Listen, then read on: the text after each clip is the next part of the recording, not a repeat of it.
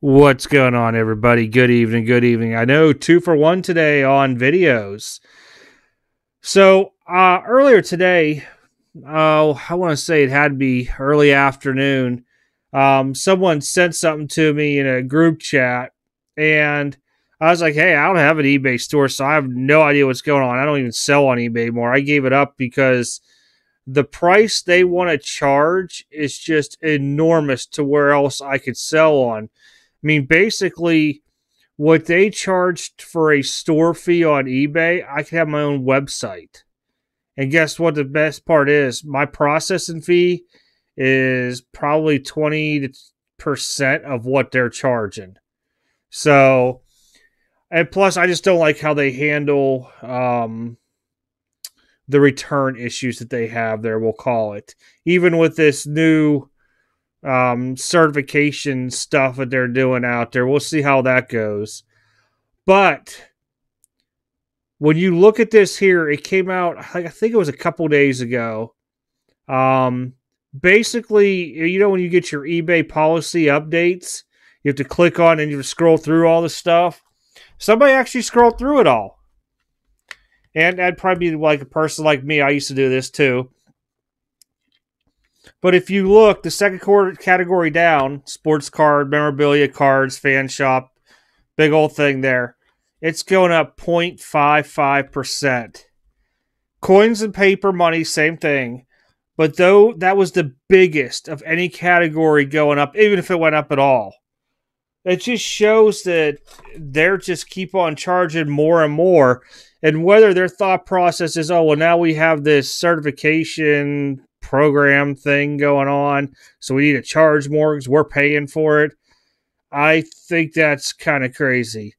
I mean, even auction houses, I got it. Usually, if you're big cards, it's a 10% buyer's premium, and then whatever you work in your deal onto it too. But that's for larger cards. Now, the one thing did stay the same on sports cards that any portion of a sell over $7,500 drops to 2.35%. Here's where I come into play and is thinking, how many people have a card worth over $7,500? There's a lot of people out there that don't. So, that will never really apply to a good chunk of people out there just because either, they never hit anything that big opening a box, or they're just not going to put that kind of money into a card. It's that way out there. I could probably think of, at least a dozen people I know that would fit in that category.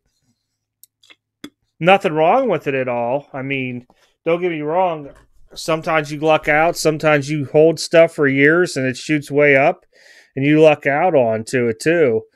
But eBay just should have this in a separate email to show this piece here without having to scroll through it. So if you didn't know, March 1st, you're going to be paying more into final value fees that they call it. Wow, I don't know how much more it could really go up. You're talking 12.9%.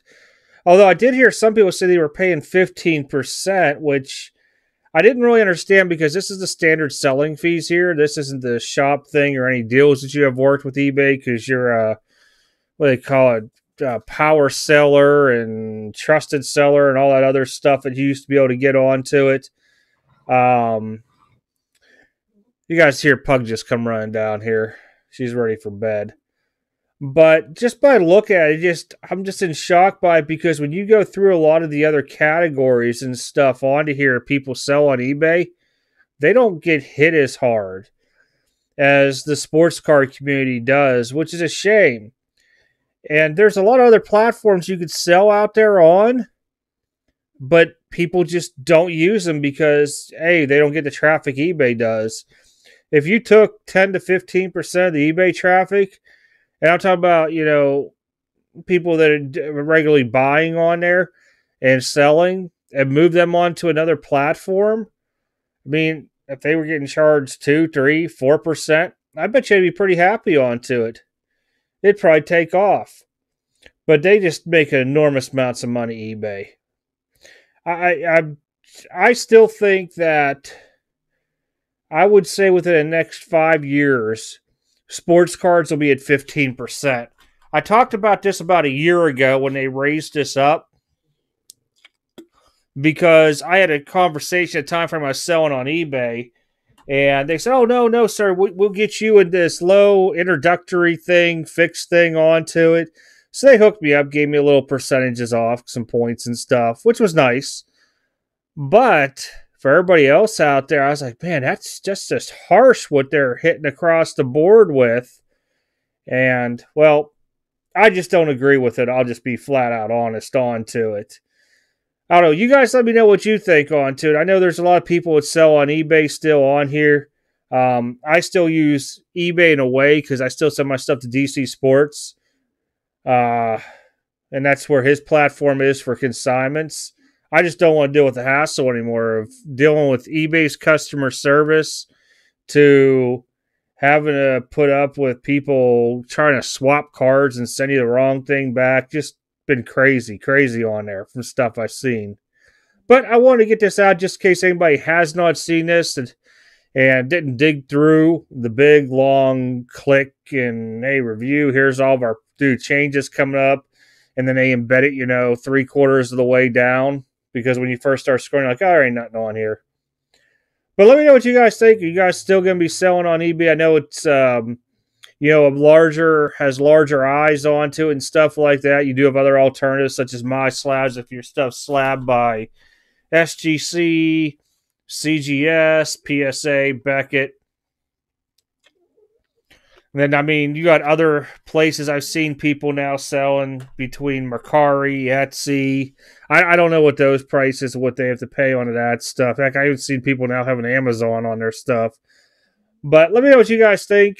Whatever you guys are using me, I'm just going to be flat out. I use My Slabs, my website, and card shows. That's mostly my three things there for using for avenues to sell other than my lives or if I jump into somebody else's kind of like Zoom Live that we do. But other than that, guys, take care. Have a good one.